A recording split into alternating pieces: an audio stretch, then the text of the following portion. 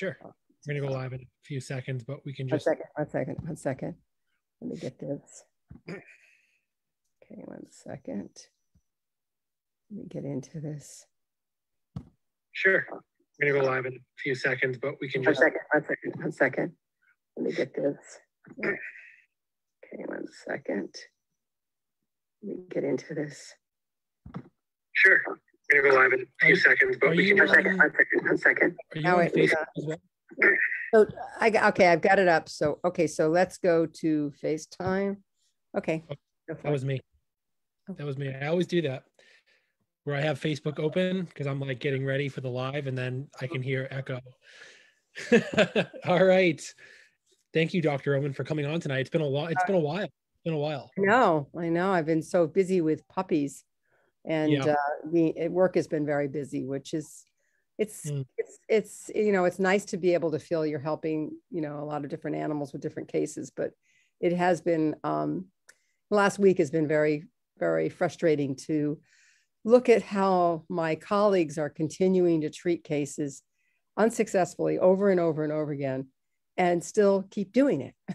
And I don't get it. It's like these animals aren't getting any better, and they keep doing more antibiotics and more medication and more Apoquil and more Cytopoint, and the dogs are not getting any better. And I find it very, really frustrating and sad that veterinarians are not looking for other ways to, bring better health to their patients and just keep relying on the drugs, and are not looking at how important the gut microbiome is, how important it is to add nutraceuticals that nurture the gut, and how important it is to really have modalities like ozone that reduces the biofilm and increases the mitochondrial function of the gut.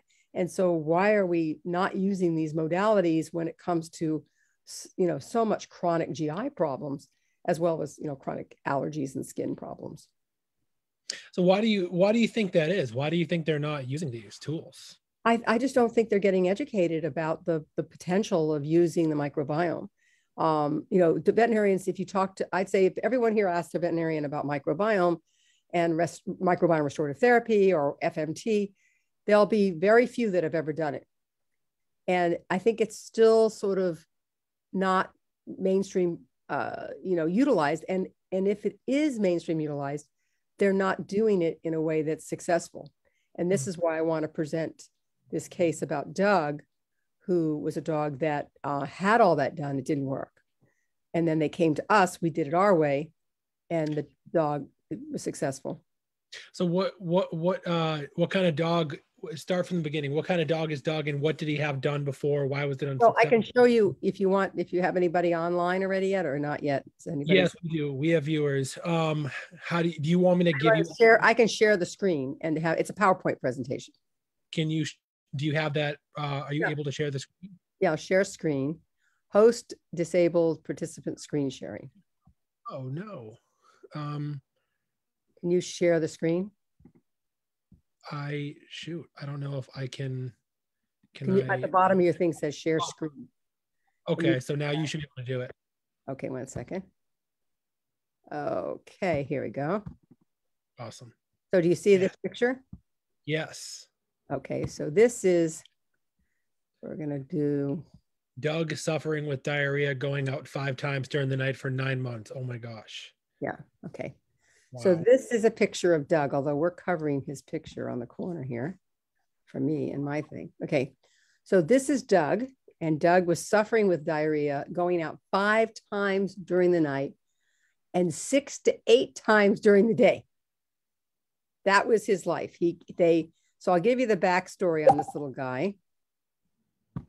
Okay, these are notes from the backstory on Angel Memorial. So in his early history, he had a DHPP, rabies, and kennel cough all on the same date on 4/1/21, and had Lyme and lepto given in those days. So when he came into Angel, when he came to them, he had flown in from western part of the country, and he came in and he had diarrhea. And they obtained the dog at 6 months of age, and he had diarrhea. The original veterinarian started him on metronidazole, Parental, fecal test, food isolation, probiotics. A new fecal showed Giardia and crypto, so they started on Tylen, Verbantal, probiotics. Diarrhea was better for a few days, then returned. Then dog is lethargic and question and reinfection parasites, IBD, and they questioned whether the dog had Addison's.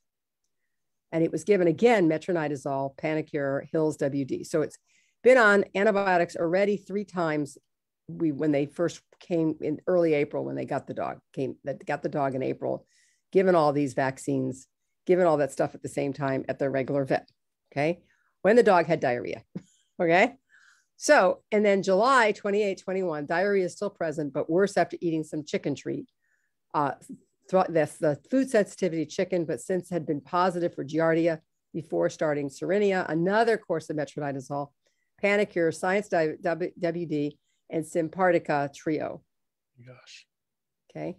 On August 11th, it still continued with diarrhea and now had an ear infection and on both ears and went home on Drontal, Tylen, and WD. On October 2nd, it had continued diarrhea. And this is 5 times a night. In the middle of the night, they had to get him out every hour and a half. During the day, they had to get him out 6 to 8 times. Okay, this is the kind of diarrhea it was. Continued diarrhea and finished all meds concerning about IBD, food allergies, and started on Tylen and sulfaxolone. So on October 8th, he continued diarrhea. The Tylen helped slightly, but now has severe anxiety. Started on sulfazine, Purina OM, MicroBiome capsules, start Prozac for anxiety, but the owner decided not to start the Prozac. They recommended FMT in 4 to 6 weeks after antibiotics cleared. So she had requested the FMT, the owner, because she herself is a researcher and she knew about FMT. So she requested from Angel the FMT. So they did 2 FMTs at Angel with full anesthesia. First one was November 9th, 2021.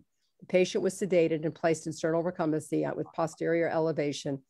50 grams of fecal material was mixed with 200 ml of saline rather, blended and strained. Approximately 160 ml of the solution was instilled in the colon and via an enema using a 60 cc syringe and a red rubber catheter. Patient was kept in that sedated position for 45 minutes following the enema. Okay. One was done on November 9th and the second one was done on December 3rd.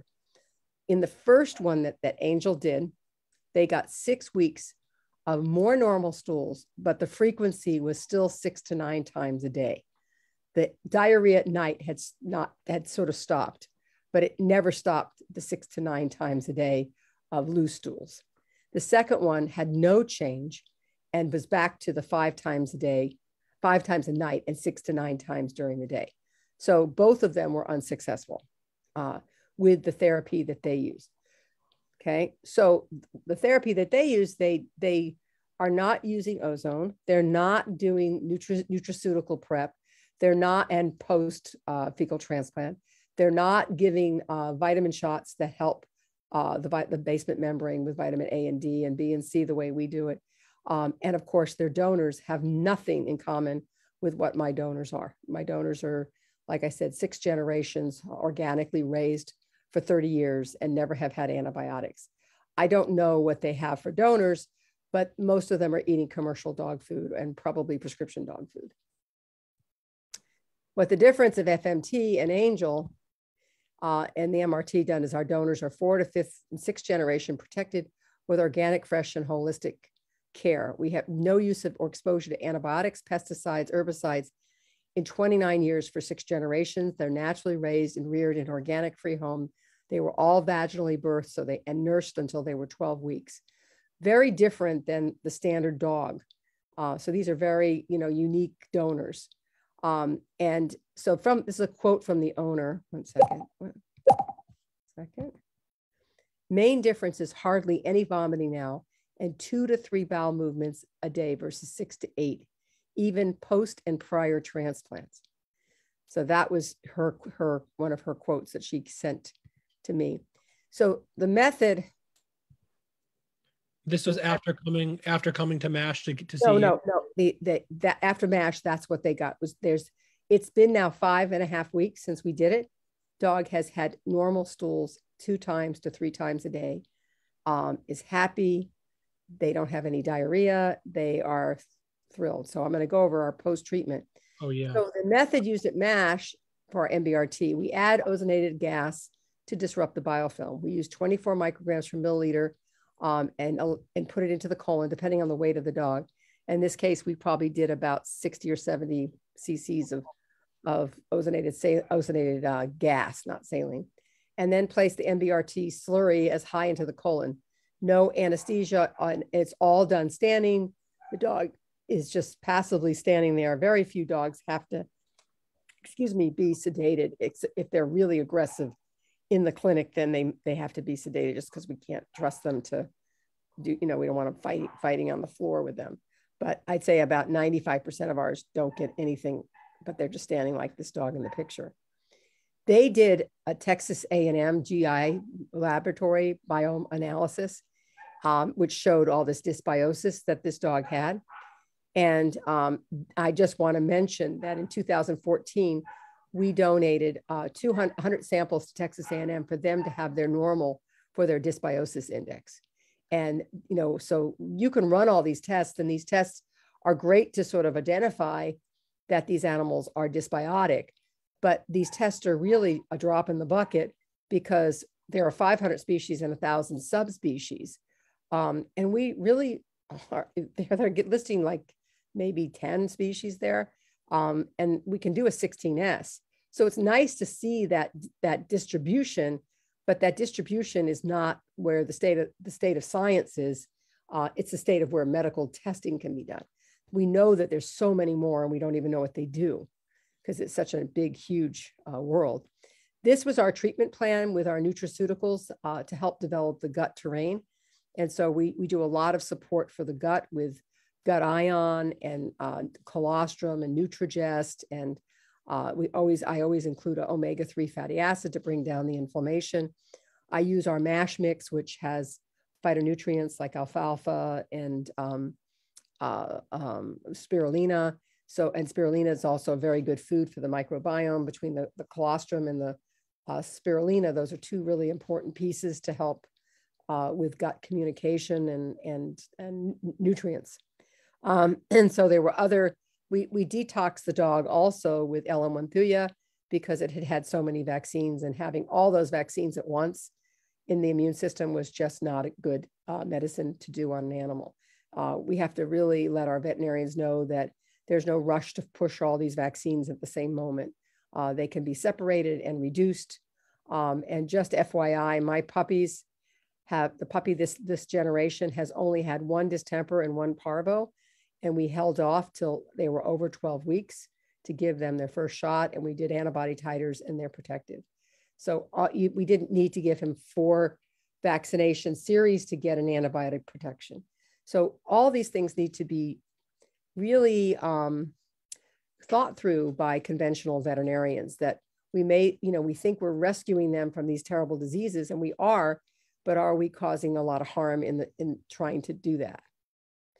So we tested the dog with the National Veterinary Diagnostic Service. And if you can see these numbers, because it's hard because they're light blue, but that IgA was 56, which is very low. And his adrenal estrogen was very high, which he is sort of telling us he's so inflamed.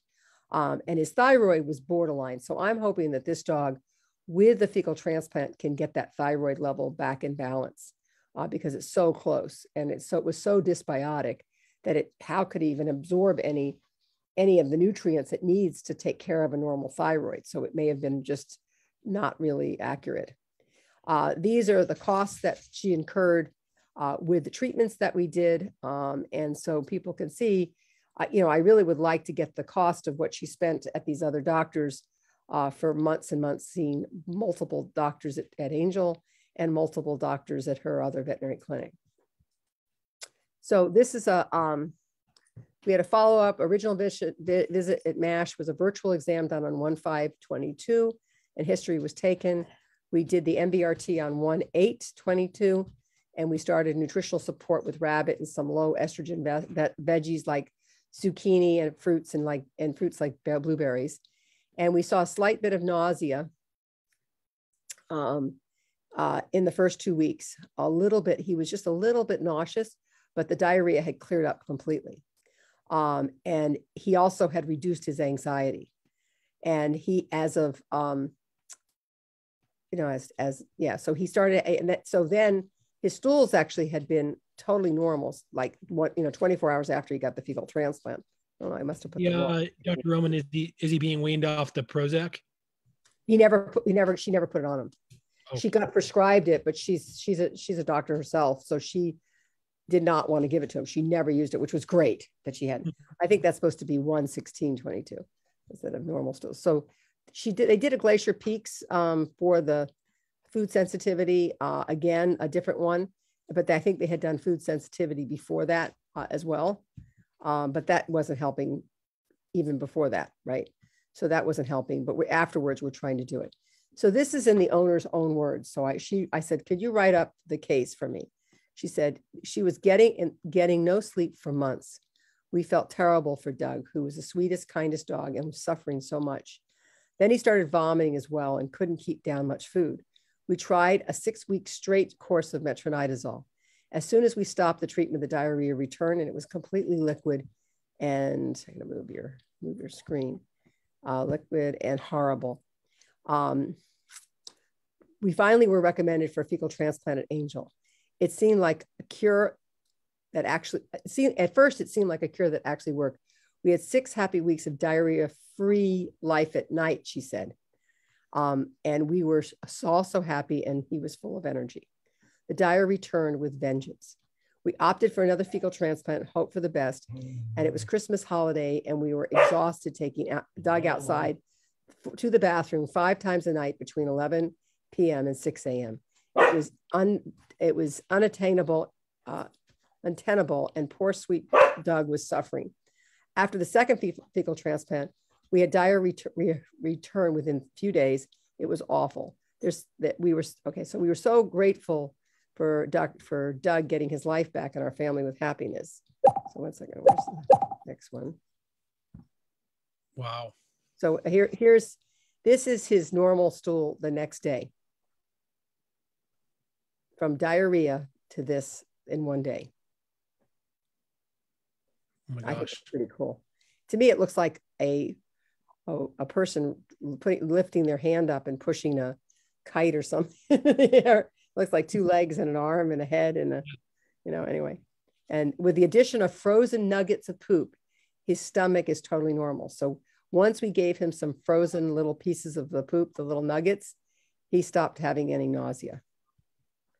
And this is him without him when he's happy and feeling good. So did you skip a slide? It was the second. There's another slide in here. This one. Second page of notes. Yeah. Yeah, we skipped this one. 1 second. Can I play that? Okay. So, here, the power of microbiome was done correctly. We went on a search to find a solution and came upon Dr. Roman. As a pharmacologist in the field of infectious disease for over 22 years, I understood and appreciated the critical role of microbiome in health and how an unbalanced gut can cause many diseases.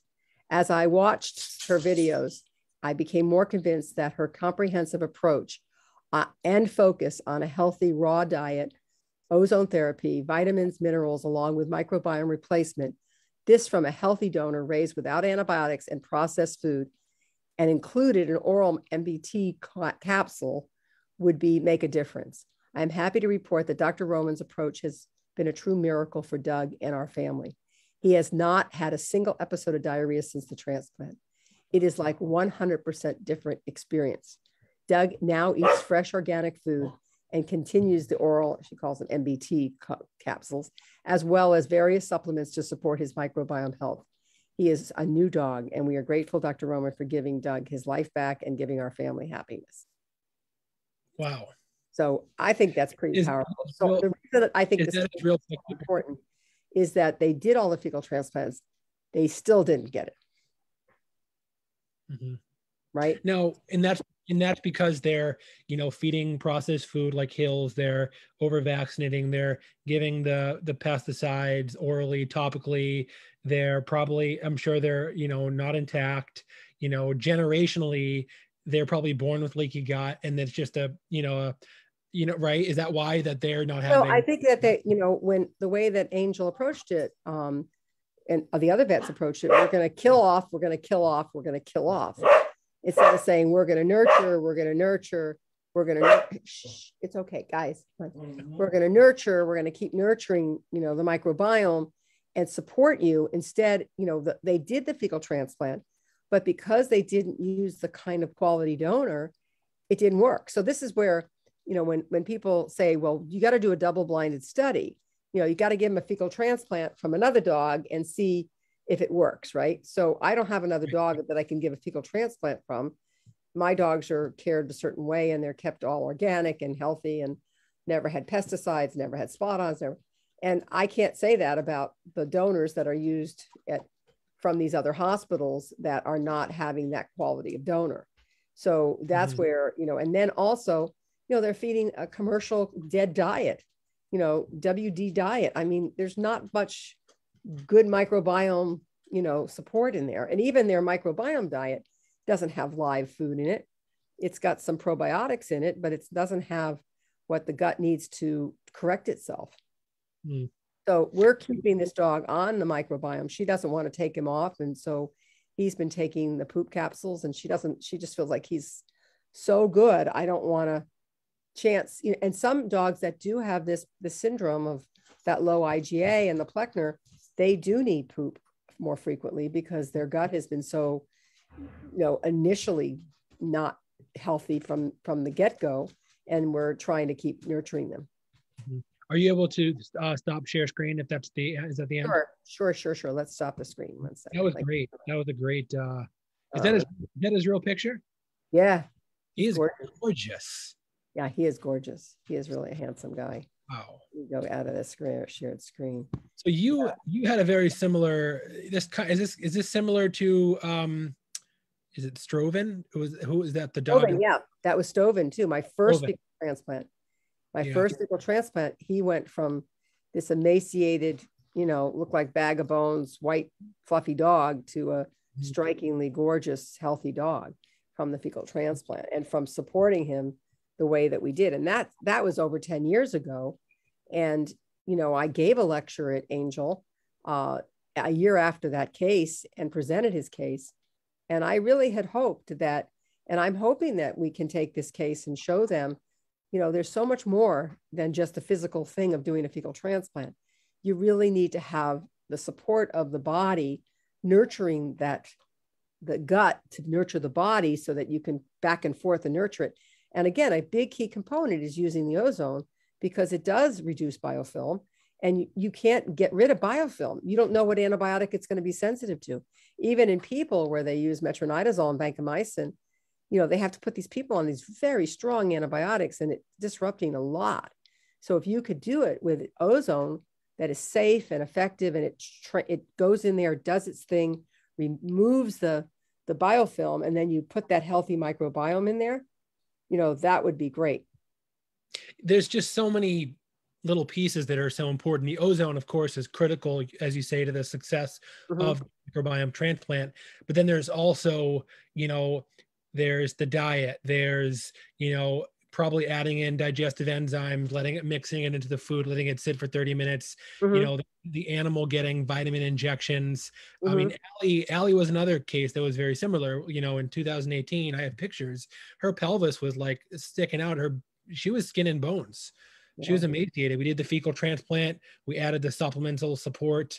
And, she started gaining weight. She also had Pleckner. So it's really sad to see these dogs that basically starving to death and just pooping out straight water, diarrhea, and blood. And it's, like you said, they just have this approach of just let's kill. What do you think is going to drive the change? What do you think is going to get these? I don't know. I'm hoping that this case, if I present it to Angel in a way that's not threatening, because I don't want to be threatened. I just want to help these animals. Like, why can't we collaborate and see the quality, be able to approach Tufts and show them some of the cases and have them learn that there's more to treating a disease than finding a drug that will work its system work for you in the way that the drug company thinks it's going to work. How much more valuable would it be if you had the animal heal itself? And that's the whole part of holistic. That's what, looking at a body and saying, okay, what do I need to do? And what do you need to do? And how can I help you do what you can do so I don't have to do very much? And the body heals itself. And that's the whole piece of how do you get the body to heal? So why are they so stuck on processed foods when like human doctors are recommending fresh, whole foods, wholesome, nutritious foods for people, but why are veterinarians still, recommending processed foods? Well, I think that they feel like people can't do it correctly, and they're going to have their animals deficient, and they're going to not give their animals the right foods and stuff. My clients are really smart. I mean, I just think that giving the people knowledge, and people don't. I always made the joke, and I was going to make, and I still say it. When you get a child, they don't give you, they give you formula to give a baby for the first few months, but they don't give you toddler chow and 4-year-old chow and 6-year-old chow, and they make you eat that same stuff over and over again because they're afraid that you may not feed them properly, and they got to grow, and their brains have got to grow. So let's give them X kinds of chow. So you have couch potatoes chow, and you have soccer team chow, and you have all these different kinds of chows that your kid can eat, or you feed them a variety of colorful vegetables and fruits, and give them a diverse, healthy, organic food.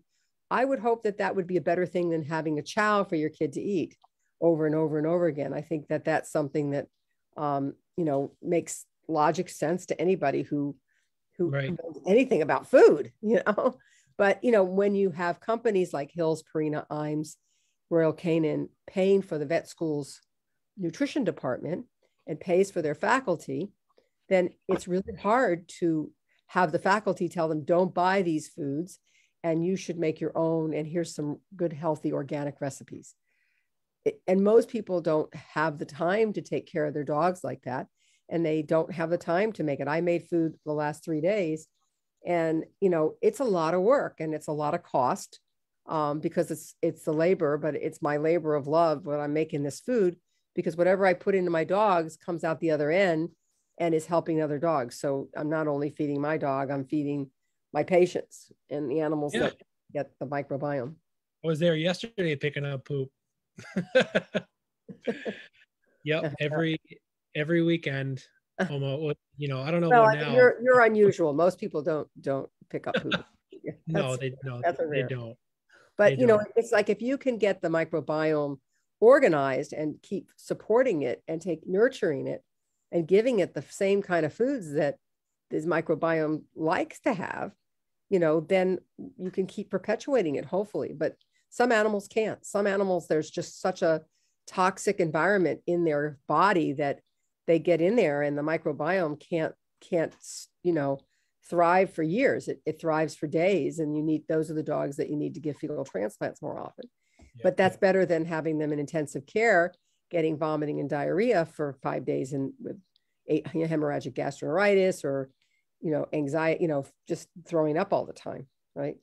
So can you talk a little bit about, we've been getting a lot of questions about the vitamin injections that you do. Can you talk a little bit about that? Yeah. So again, the vitamin injections, I could do vitamin D levels and vitamin B levels, probably vitamin A levels too as well. Not so much vitamin C levels. And they would take a week or two to get back. And so, I know that the vitamins that we give sometimes sting, and then I'd say a small percentage, but still a percentage of dogs get irritated by the vitamins. And it's like, and I try to put them into a pocket of ozonated saline so they're not so irritating to them. And I warn the clients usually like this, be careful here and here, because I may be sore. They may be sore in those areas. But I feel like if I don't give them, will I know, because their feeling is that they need a certain level of vitamin D, certain level of B vitamins for good absorption of the basement membrane of the gut. And so to know exactly what that is in real time, I can't do it. There's not like an instant test that I can do a dipstick and say, oh, your B levels are fine. Your vitamin D levels are fine. I figure, you know, if I'd rather give it to them, deal with 24 hours of discomfort, you know, and then make sure that that fecal transplant worked. You know, I did everything I could to make that fecal transplant have all the pieces it needed, you know, to get that to happen. So, you know, are there other ways to give B vitamins? Yes, we could try with intravenous and do, you know, sort of a Myers cocktail, and that's going to make the cost of this thing go up another $250, you know. So, you know, do I do that instead? That's the possibility. Have you done that? Not recently. I did them years and years ago, but yeah, you could probably add a lot of the methyl blues and methyl Bs, and you could put some, I don't know if there's vitamin D that's in an IV. I haven't tried to do that, but you know, it is uncomfortable, but if we can get into a large pocket, and what happens with some dogs, we do the sub-Q, and because I want the ozone to be absorbed a little bit into that area, but some dogs just suck up the saline, and you're trying to figure out where was the pocket. So you try to find the pocket and give it in the pocket. And sometimes that's already dropped down so that the vitamin D doesn't get as diluted as I'd like it to be. And then that animal is uncomfortable at that location or on the vitamin C side. So I always try to put the vitamin D on the left side and the vitamin C on the other side. And so the owner knows, like, you know, the vitamin D he might be sensitive to, or the vitamin B complex he might be sensitive to. So I always thought ozone increased vitamin uptake. So if you put it in at the exact same time, but it actually kills it. No, I think if you put, my thought is you're supposed to wait to give vitamin C after you do ozone. Okay. Okay. So when you do intravenous vitamin C, you're supposed to wait at least an hour and a half. But the sub-Q vitamin C is not picked up like that. Right. So that's not, you know, you're systemically giving the ozone. And so giving us vitamin C is going to take a while for that to get absorbed. So when you do intravenous vitamin C, where you're giving, you know, 5,000 milligrams or something like that, it's a whole different thing. Okay. Okay. All right. So how are the puppies doing? Do you still have them, or I still have 4, and I think Cilantro may be going to New Jersey. Wow. Oh, he may be being the donor for Jerry Bukoff's practice in New Jersey. So Little Falls, New Jersey. So if anyone is in maybe going there, yeah. So you can start requesting if you live in that area, because he'll be going. Hopefully, we're just discussing all the different pieces of him being the donor down there. And then apple and papaya and parsley are here. We're trying to, you know, train them. And we're not sure who's going to California to be a service dog for my granddaughter. So we think it's apple, but I don't know if it is. We're just. So I'm going to just put this in the chat. We got New Jersey, Dr. Jerry Bukoff. Buchoff. And he's going to cilantro. Okay. Yeah. So anybody who's interested, and he's already doing fecal transplants with our donors. We ship him the poop and he's doing it there, but that way he can have a live transfer. Yep. And then are there any other puppies going to veterinarians or will be available to veterinarians? Well, there's Quinoa, whose now name is Eve, and she's in Los Angeles with Dr. Audra McCorkle. And then Blueberry is helping with Terry Sue Wright, who's in Eugene, Oregon. Dr. Audra McCorkle in LA. Yeah, in LA. The other one is Terry Sue Wright, who is in Eugene, Oregon. And she's starting to do the fecal transplants there. He had already his first one about 2 weeks ago that was a live transfer, and the dog had diarrhea. Since the people had it, and it stopped the next day. So wow. He's had his first success. And I think Evie is doing her first one tomorrow. We're keeping posts of who's got what and who's doing what, you know? So, but yeah, so adding the puppy poop right now has been really nice. It's just added a whole nother dimension. So we're doing mixology right now. So anyone who wants to get one can get a puppy poop with the mixology right now. Are you keeping one of the puppies? Have you decided? Oh yeah, no, I'm keeping one. I mean, I'd keep all of them, but can't take care of all of them. There's so much. Yeah, so I haven't figured out which one yet. I mean, I have the three girls, and I'm not sure which one. One may be going up to Vancouver to be involved with MicroBiome, which is a company that does human fecal transplants, and they're going to start a veterinary division and start shipping it internationally. That's and our puppies are also, we're shipping our poop from the weekends directly to MicroBiome, and they're freeze drying right now. And then we're going to start downstairs in the basement doing freeze drying in real time. So we'll get it in and we'll have it frozen by the end of the day and freeze dried. Wow. It'll be really fresh. That's freeze dried. Yeah, so we're going to be full of poop at our practice. Yeah, that's awesome. We'll love to hear that. So yeah, you do mixology, which involves mixing like Vienna or Hannah or Eliza. Is there any rhyme or reason why you pick a certain dog? I think Vienna has the most congenial personality. So if I have a dog that's aggressive, I'll use Vienna. The other ones are all sweet. They're all really nice. But if there's a dog that has a real kind of anxiety and she's so nurturing. Hannah had the puppies and was so protective and loving and everything.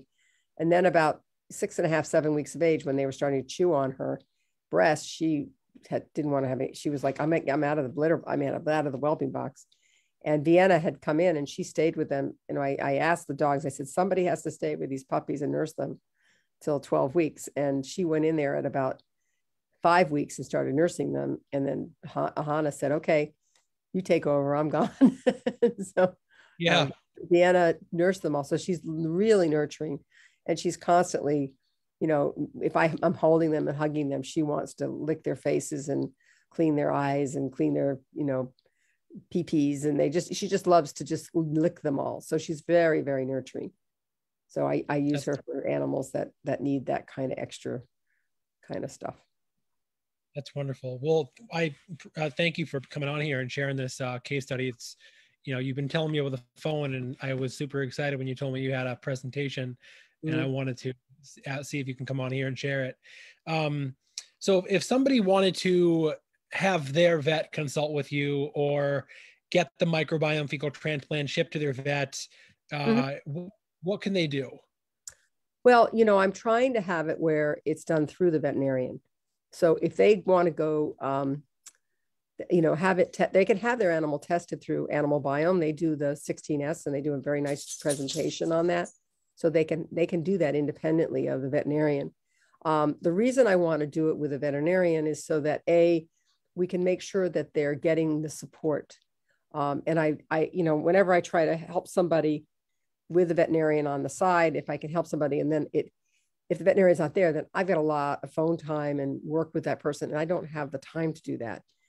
So if they're working with a veterinarian, and I can, especially if it's a holistic vet who's already doing ozone, that makes it so much easier to converse with them, get them on board with it, because they've probably heard me lecture on ozone and fecal transplants, so they're already getting it. So getting your regular veterinarian to embrace the microbiome part is going to be something that they can start to read, because ACVIM, which is the American Veterinary Specialty Board, is already recommending it, but they're not recommending donors of quality. They're just saying a healthy dog. So to me, what is a healthy dog? If it's had lots of antibiotics and has had a lot of vaccines and has pesticides on it, is not a healthy dog. I wouldn't want a donor from that. That's not what I would want one from. I mean, that wouldn't be who I'd go for. So. No, for sure. No, definitely not. After a round of antibiotics, I mean, I'm just sure you've seen so many, like a wide spectrum of cases that some dogs have needed multiple, some dogs have needed pregnant poop, or some dogs did well with the heat poop. What have you had? Do you know like what dog has had the most fecal transplants, and like, do you know? Well, probably if Christy's on, is she there? Would she chime in? Christy, I think, is watching. Yeah. Where's your case? I need your case, because I'm going to present it to Angel. We need your case. So, yes. I mean, it's each time we explain this to somebody, it's so much easier if we can put a face to that suffering animal. And, it means more. When you saw that picture of Doug, isn't it hit you more than if I just talked about poop? It does, yeah.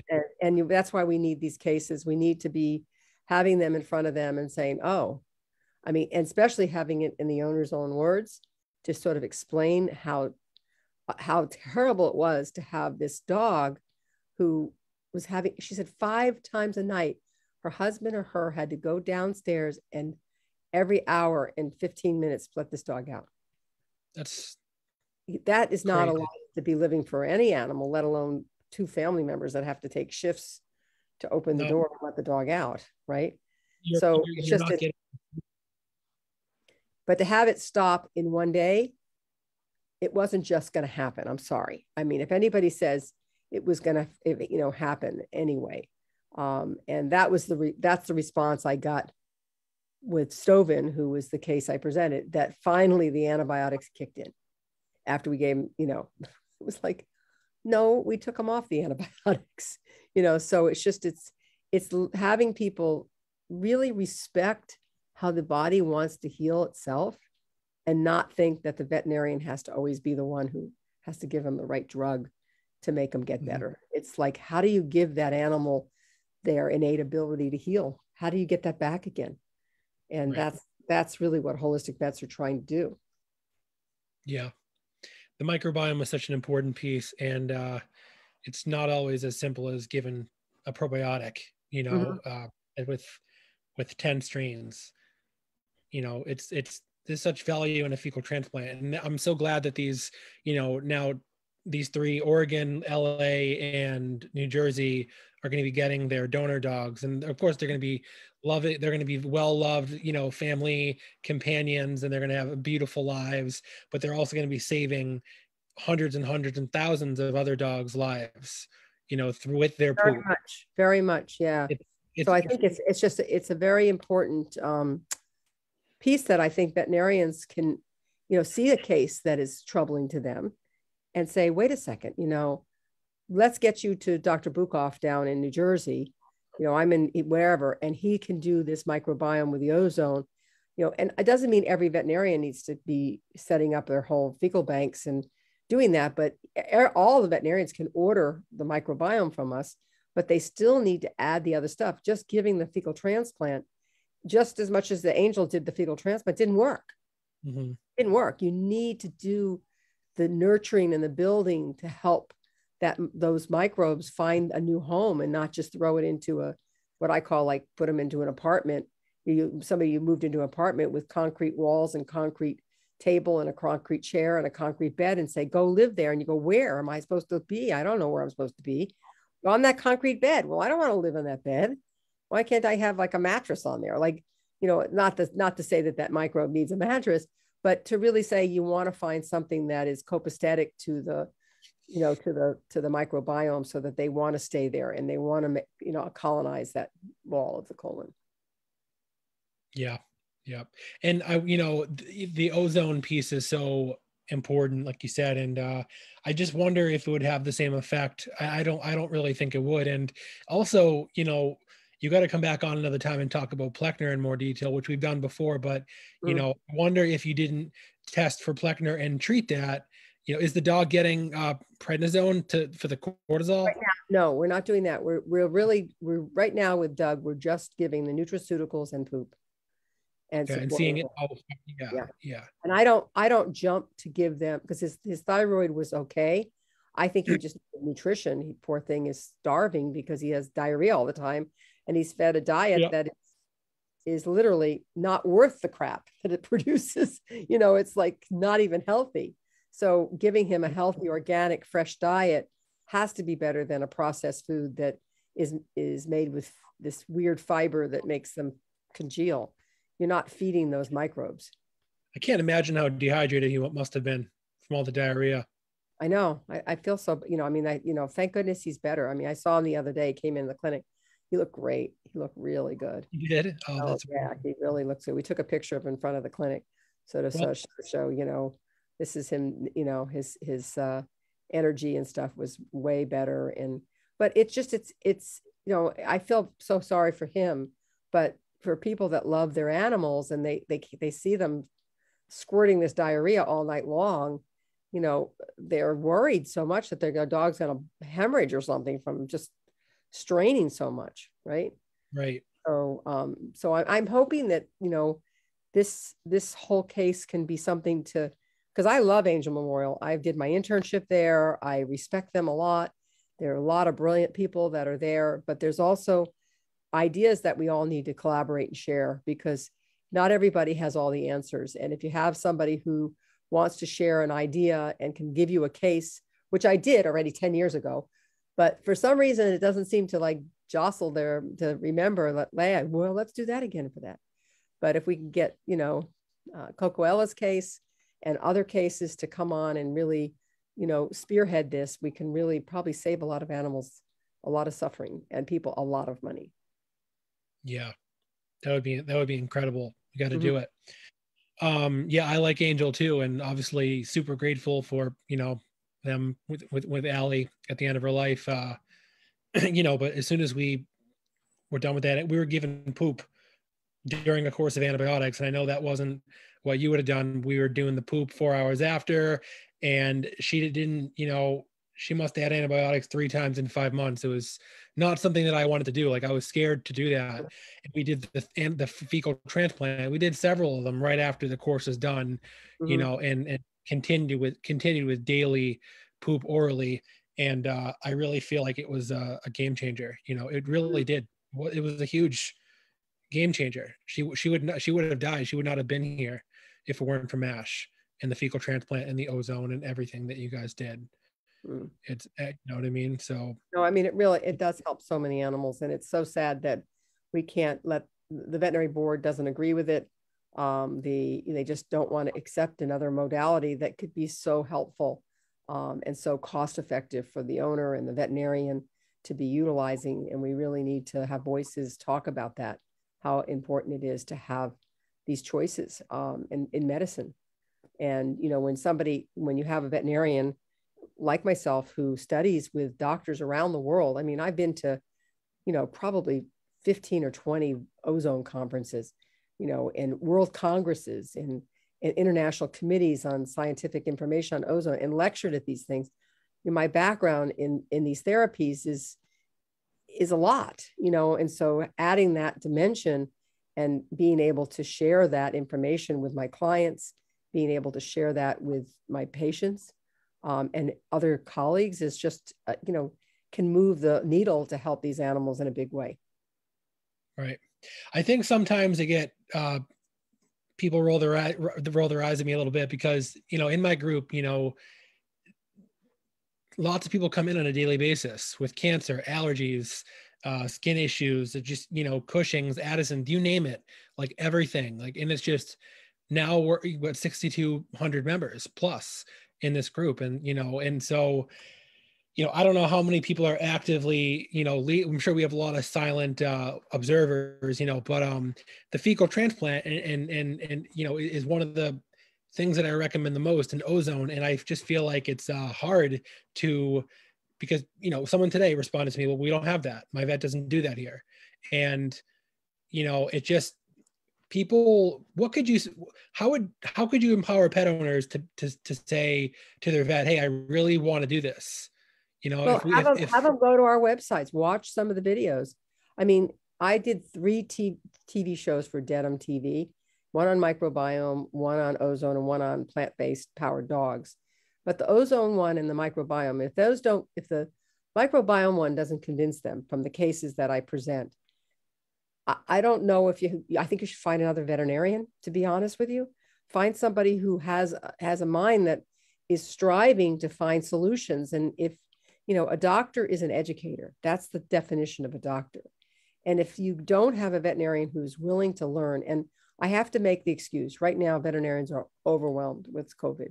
Not with they have COVID, but they're overwhelmed because we all need twice as much staff, and veterinarians aren't working. I have like twice as many people as I used to have, because we're not having the owner in the room yet.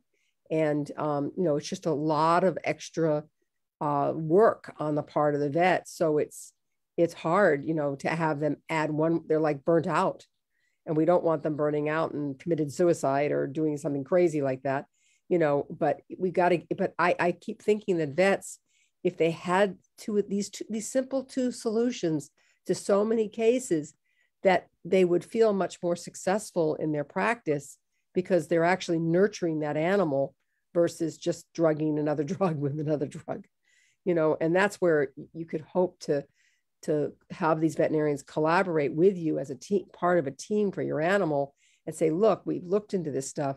We really think it's an opportunity. And I just gave a lecture last Wednesday night in Japan. So I virtually to the military bases in Japan to try to help the military dogs and the US citizens that are in Japan that utilize the military base for their animal care. And I presented Doug's case, and I presented a bunch of allergy cases, and I talked about introducing ozone into the practice for pain management and for inflammation. And part of the reason for talking about the pain management is that isn't this upsetting? This is just me, was so upsetting when they told me the military dogs that they use, these very highly trained dogs, they're probably worth $30,000-$40,000 worth of training to be military dogs, right?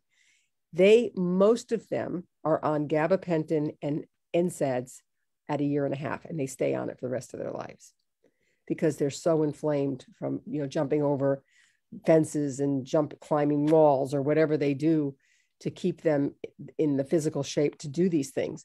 So they have to keep them on pain meds, and they have to retire them really early. And what they do is that when they bring him back into retirement, they sell him to a family because he's all obedience trained and all that kind of stuff. And they give them 1 month worth of gabapentin and Rimadyl or whatever NSAID they're using. And then after that, the owner is on their own. And so I was talking to them about what you need to bring acupuncture. You need to be ozone. You need to bring prolozone. You need to bring the microbiome. Instead of keep loading on more anti-inflammatories, more antibiotics, these poor dogs are falling apart very young, and they are so valuable to our military. Yeah. They're so valuable to our military. And that said, my last statement to them is that my hope, because I'm trained as my training for ozone is certified in human medicine. So I'm trained with my certification to do ozone and prolozone on people, but there's no certification for veterinarians. So I had to get certified in people.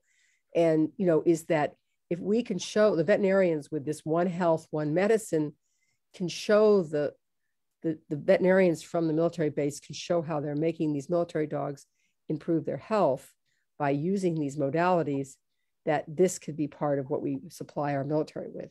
So instead of, having our military on opiates for pain meds, they get prolozone, or they get chiropractic, or they get acupuncture, or they get laser, or they get some of these other things, so they don't have to go on opiates and pain meds, and then they become addicted, and then they end up, it's a whole spiral downward for them. Oh, wow. So what was the response when you... they're going to get ozone in they're going to start getting ozone in all of them. They are? Yeah. That's incredible. Yeah, it was very exciting. Yeah. How do they, what, do you know any more than that? Like how are they going to do that? We had longevity on there. They gave a demo of the machine, and they're going to try to somehow be able to keep the price reasonable so that all the military bases can get it. Wow. Isn't that exciting? That's exciting. And the microbiome, we're freeze drying the microbiome in Canada, and hopefully we can start shipping internationally. So maybe we can get them some of our microbiome freeze dried and sent out internationally. That would be wonderful. That would be wonderful. That would be really wonderful. But if we could help these animals, and they're doing their job in our military, we should be doing everything we can to take care of them. And same thing with our military. We need to be taking care of them in the best way. Yeah, I'm sure. Absolutely. Absolutely. Well, Dr. Roman, thank you again so much for coming on. It's 8:30. I'm sure you're exhausted. You guys are so busy at MASH. It's insane. It's insane. Well, we need another veterinarian. So if anyone knows any veterinarian who wants to be a good educator, who wants to learn more, who likes winters in New England, please, please, please have them give me a call. Yes. You can reach out to me, and I can put you in touch with Dr. Roman if you don't know how to get in contact with her. But I put the link in the comments, www.mashvet.com. and www.microbiomerestorativetherapy.com are the two websites to check out, especially if you are a pet parent and this story resonated with you, or you just want to do the microbiome fecal transplant. Talk to your veterinarian, show them the MASH and the micro MBRT website, have them reach out to MASH. They have to be the one to order the microbiome. The ozone training is kind of hard. It's kind of hard to, if you want something. No, it's not that. I mean, there's going to be a training in Florida with O3 vets, I think next week. Yes, there's a veterinary summit coming up. Yeah, the veterinary summit's next week. And, people can do it online. Some of it, the live training is probably better, but you could learn a lot online. And then the other part is for veterinarians, I have a course that's through Udemy, that it was my course that I taught with the American Academy of Ozone Therapy about 4.5 years ago. And they can pay to watch that through Udemy. There's no CE credit anymore. I had it for the first 2 years, but then we dropped it. It was just dropped the CE credit, but you can take that course. It's like $199 and get a lot of information on that, my presentation for that. I'll link that as well right now. And anyone, you guys can, it's $199, ozone therapy, most needed adjunct to veterinary medicine, created by Margo Roman. Yeah, it's about 8 hours of videos. Yeah. Wow. 8 hours. Okay. This is for the veterinarian. For veterinarians. Yeah. I made it for veterinarians. I mean, I was hoping in my free time to be able to do another one for clients, but that has not happened. But I still want to do it. But at some point I will do it. That would be awesome. That would be awesome. All right. Well, thank you very much. Is there anything else you want to say before we sign off? I just want to say just everybody stay healthy and safe, and hopefully we'll get back to some kind of normalcy, and conferences and stuff will be live and not so virtual. Yes, absolutely. All right. Thank you so much. Until next time. Okay. Take care. Take care. Bye.